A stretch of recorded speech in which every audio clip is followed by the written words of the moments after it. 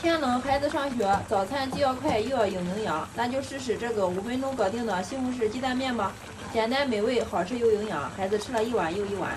小碗里面准备2个母鸡蛋，打散备用。锅中油热，倒入鸡蛋液，炒熟之后盛出备用。再倒入葱蒜爆香，切好的番茄丁，加入1勺盐，可以快速炒出汁水。汁水炒熟之后，迅速往里面倒入1碗开水，加入1勺松露鲜调味、生抽、蚝油。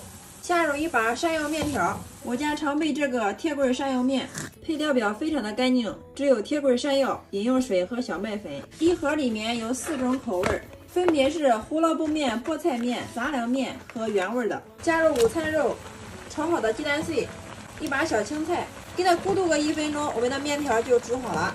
淋入适量的小磨香油，这样做的西红柿山药鸡蛋面，汤鲜味美，面条爽滑，筋道 Q 弹，营养又丰富。孩子们吃了一碗又一碗，喜欢就点赞收藏起来，做给家人尝尝吧。